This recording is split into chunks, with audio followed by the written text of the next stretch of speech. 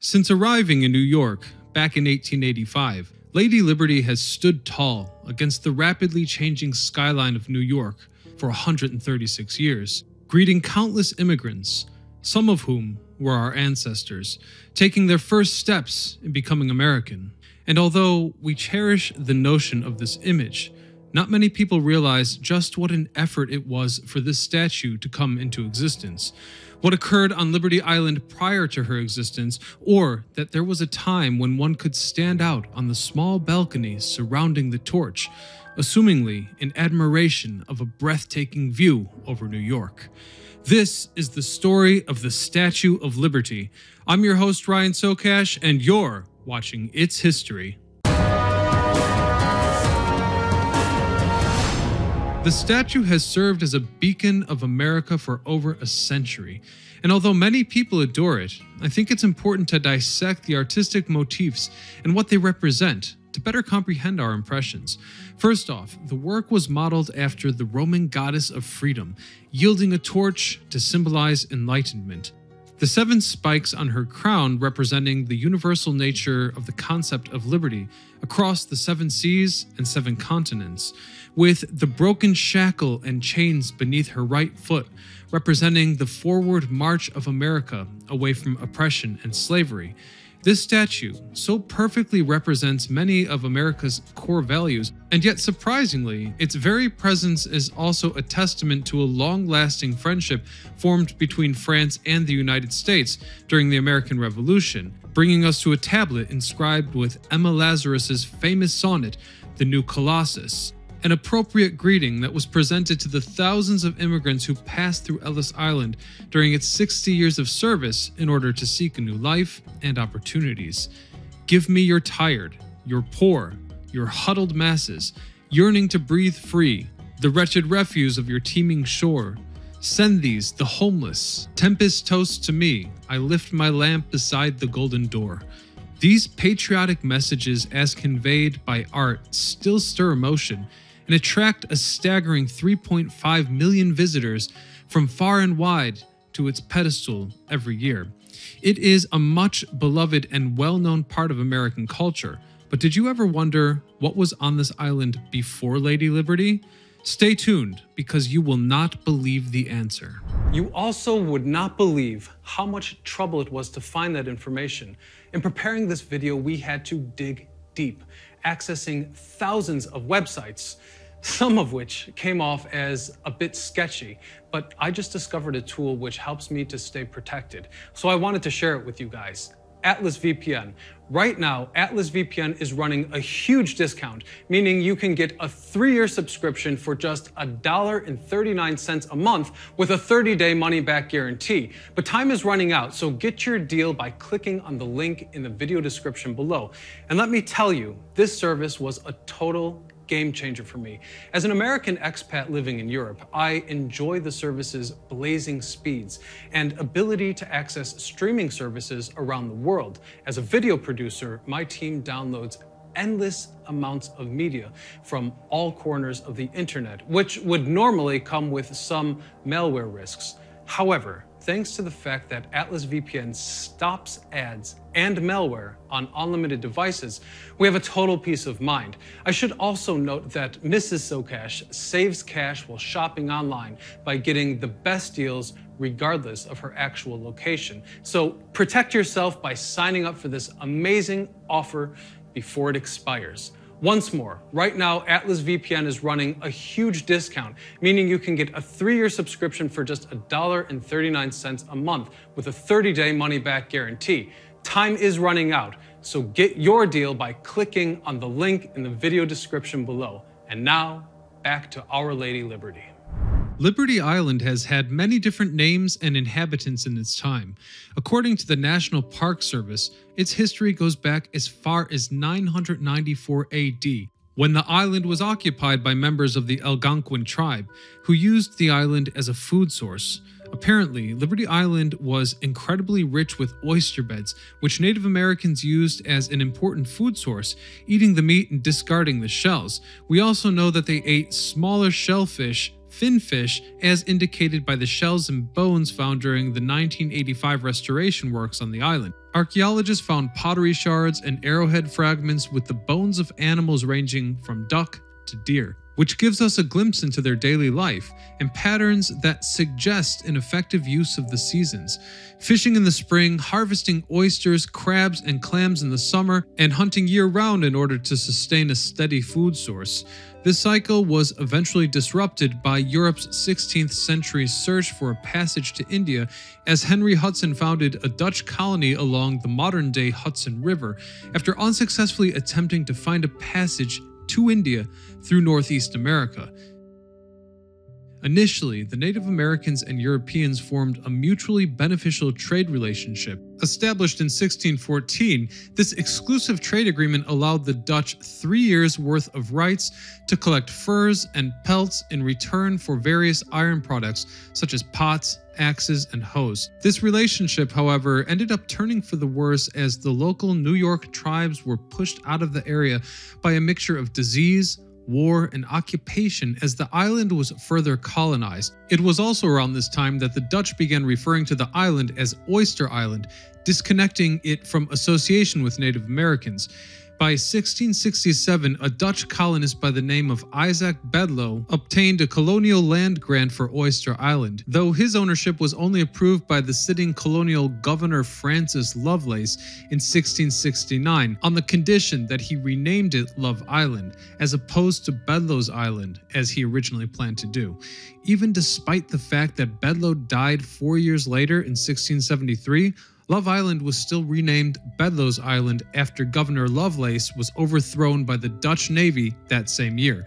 The island was taken over by the English a year later and passed hands several more times until it was established as a quarantine station by the city of New York. Ships that passed through would be held and inspected for disease and contamination before being allowed to move on. In 1746, Archibald Kennedy purchased the island to establish a summer residence on it, though it would only be re-established as a quarantine station due to the ongoing outbreak of smallpox from 1755 to 1757.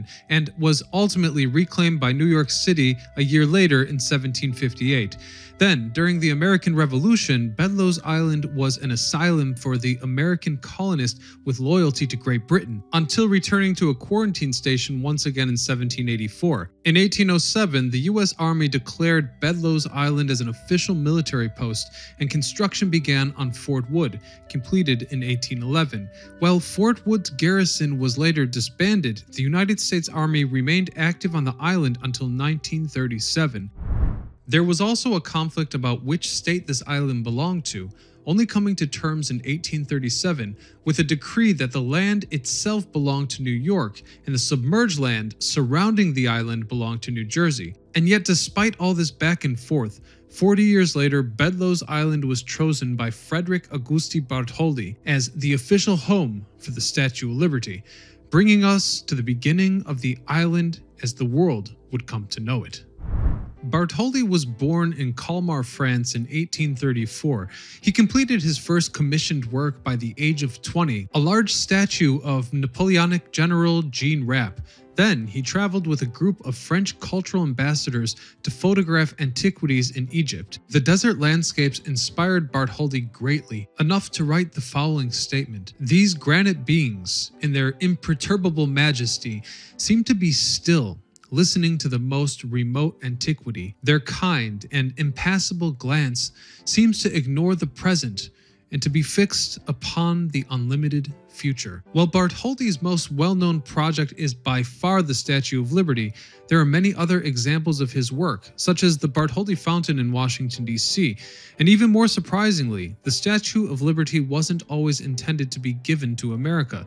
In fact, it was originally intended to be given to Egypt, to be placed at the Suez Canal, as Bartholde drew much of his creative inspiration from the architecture there, from structures such as the pyramids and the Sphinx. Hence, Bartholde's model for the statue is not certain. Theories vary, from Lady Liberty's iconic face being based on an Arab woman when the statue was meant to be given to Egypt, to more popular theories that the statue was based on Bartholde's mother, or perhaps even his wife.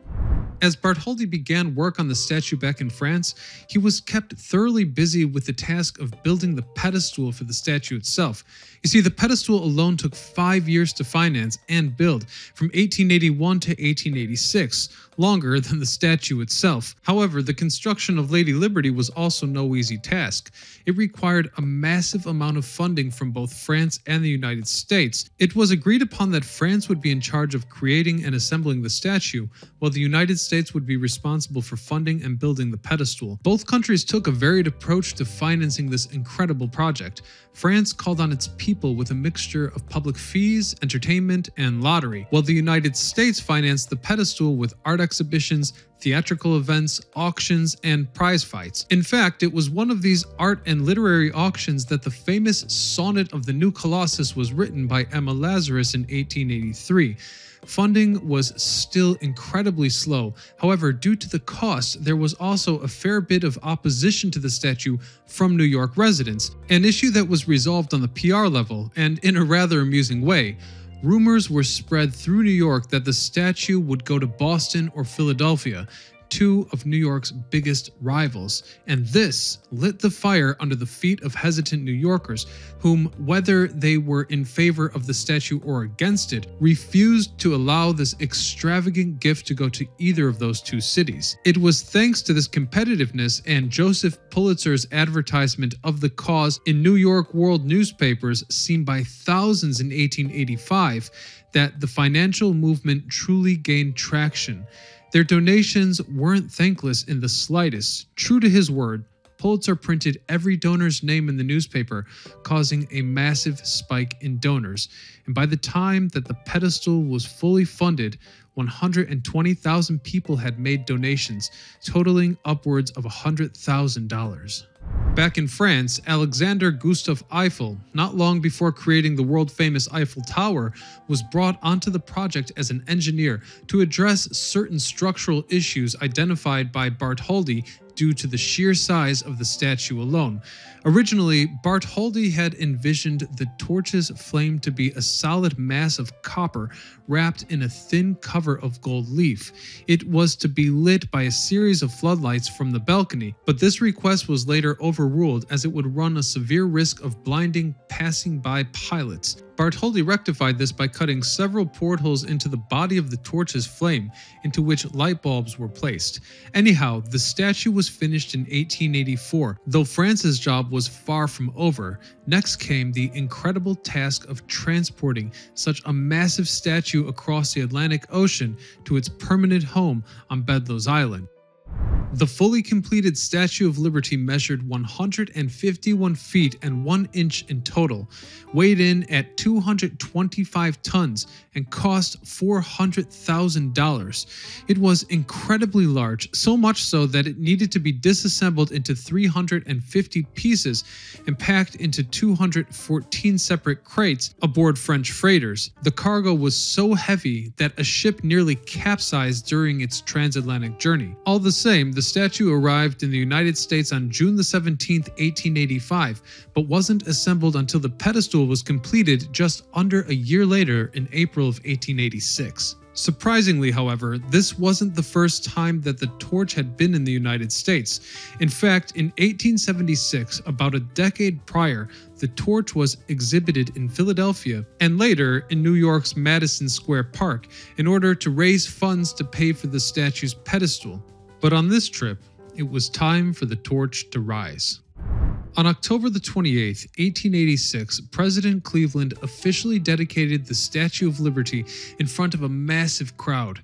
The masterpiece was strategically placed to face the southeast, serving as a welcoming symbol and a beacon for the incoming ships entering New York Harbor. From the beginning, the statue was a tourist magnet, but back then, it was possible to go beyond the crown and into the torch.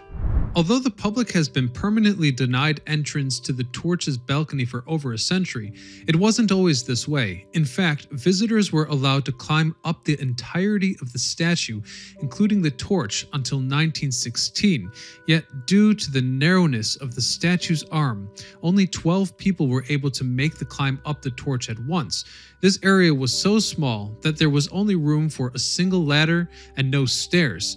The visitor would exit onto a balcony through a small door underneath the flame, which would offer a breathtaking view of the New York skyline from an incredible 300 feet above ground level. There are conflicting opinions on who could actually visit the torch. Some claim that it was available for all.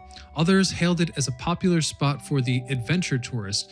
And the New York Times reported that not just anyone was allowed up to the torch even in the early days, but that this was a privilege reserved only for incredibly special VIP guests. Given the infamy of the Statue of Liberty, some degree of urban legend is probably to be expected. We do know for certain, however, the definitive moment when the torch of the Statue of Liberty closed to visitors forever. When World War I was raging on in Europe, the United States had remained neutral until 1917, when the nearby Black Tom Island, which was housing munitions in masses, was sabotaged. The hostility came from Germany, a country that saw the dealing of munitions to Europe as a threat and took actions against the United States. On July the 30th, 1916, at approximately 2:08 a.m., a massive explosion at a munitions depot on the pier connecting Black Tom Island to New Jersey shook the harbor, killing 4 people and wounding hundreds. According to Jersey City University, Ellis Island had to be evacuated, and the explosion reached so far out from the harbor that windows in Times Square were also blown out by the blast. NBC reports that the island's isolated location, as well as the decreased number of immigrants coming to Ellis Island after their home countries began countermeasures to stop citizens from leaving to escape the draft, were both responsible for the lower number of casualties. Anyhow, the attack was later confirmed to be carried out by a group of German agents, and the explosion also damaged the Statue of Liberty's torch and arm with flying shrapnel. And from there on out, the torch was closed to the public. It should also be noted here that the right arm's structure had also suffered wear and tear from years of people climbing up and down, having not been designed to support so much weight. Some guests even report to have felt it shaking from within, which must have been a terrifying sensation when 300 feet above ground level. In some ways, the torch is the most vulnerable part of the grand structure, requiring ongoing maintenance and ultimately a replacement. But that's not the statue's only weak point. In fact, maintenance over the years has been outrageous. According to statueofliberty.org, a mere 6 years after its dedication, the upper row of portals were replaced with an 18-inch belt of glass, an octagonal pyramid skylight with red, white, and yellow glasses were installed on the very top of the flame for lighting. This design remained until 1916, when it was changed once again, this time by the sculptor Gustav Borglum, famous for his creation of Mount Rushmore. Borglum removed the copper in roughly 250 places on the crown, replicating it with an amber-colored cathedral glass. However, this turned out to be a fatal mistake, as it left much of the torch exposed to the elements. Over time, rain and snow corroded the torch's vital framework, and in 1931, an entirely new lighting system would need to be installed. These large deviations from the original design of the torch left the original vision all but unrecognizable, lost in a myriad of modifications that had been made over the better part of a century. Another large change that Lady Liberty underwent was a drastic change in color. When she first reached New York's shores, rather than the light shade of green you will most likely recognize today, she was a beautiful, rich red copper. It wasn't until 30 years later that the Statue of Liberty became a bluish-green color that most people associate her with. This came about as the result of several different chemical reactions involving copper, sulfur, and oxygen, along with the varied pollution of man-made emissions that came from the city air. This natural oxidation then caused the statue to change from a shiny copper color to a deep dull brown, and then finally a bluish green. Other far less desirable chemical changes have also taken place over the years. By 1980, corrosion and leaks from rain, along with damage from the bombing, had rendered the original torch damaged well beyond repair. It was removed from the statue on July the 4th, 1984, and replaced with a gold-plated replica that remained much more faithful to the original version and design. By the end of 1984, the old torch was finally moved to a small, limited-capacity museum located in the pedestal of the statue, which workers had to dig a trench into in order to transport the massive torch inside. This museum was largely passed over by visitors to the Statue of Liberty. Business Insider reports that a mere 20% of all visitors who toured the statue made a visit to that museum to see the original flame. Bedloes Island didn't become known as Liberty Island until 1956, when it was finally renamed. Around 10 years later, Ellis Island, which had since been closed as a federal immigration station for over a decade, was declared part of the Statue of Liberty National Monument. These monuments mostly remained open, but with a few exceptions, such as the terrorist attacks of September 11, 2001. Liberty Island was closed down for 100 days after the attack, with the Statue of Liberty remaining closed for several years due to ongoing safety and security concerns following what is widely considered both one of America's largest tragedies and deadliest terrorist attacks. The Statue of Liberty did not reopen to the public until August 2004. Though the crown would not reopen for another 5 years. In November of 2018, the original torch was removed from the base of the statue for the first time since being replaced by its replica in order to be moved across Liberty Island to its new permanent home in the new Statue of Liberty Museum. The museum site was located about 100 yards from the statue, and Bloomberg reports in an interview with the president and CEO of the Statue of Liberty / Ellis Island Foundation that taking down the 3,600-pound base and flame from the pedestal was, quote, very frightening, as they had to use large freestanding scaffolding. Unlike when it was first placed inside the pedestal museum, the torch had to be taken apart in 2 pieces just to get it out of the building. So I bet you're wondering if you can visit the torch in modern day. The answer is a very definitive no. The only people who are allowed to access the 40-foot ladder up to the torch are the National Park Service staff members who routinely go up to maintain the balcony's floodlights and are affectionately referred to by some as the keepers of the flame. All the same, visiting the crown also offers a zest of adventure, if you can bear the long lines. And if you choose to visit, be wary of storms, as it is reported that the Statue of Liberty is struck by lightning around 600 times a year, thanks to her towering height and highly conductive material. At its core, the story of the Statue of Liberty, from past to present, is one of unity, considering what an unusual gesture it is for one country to create what might as well be another country's most iconic piece of patriotic symbolism. I'd suggest that this is a true example of meaningful artistry. So keep the story alive by subscribing to its history, sharing this video, and don't forget to check out our episode about New York's secret substations. This is Ryan Sokash, signing off.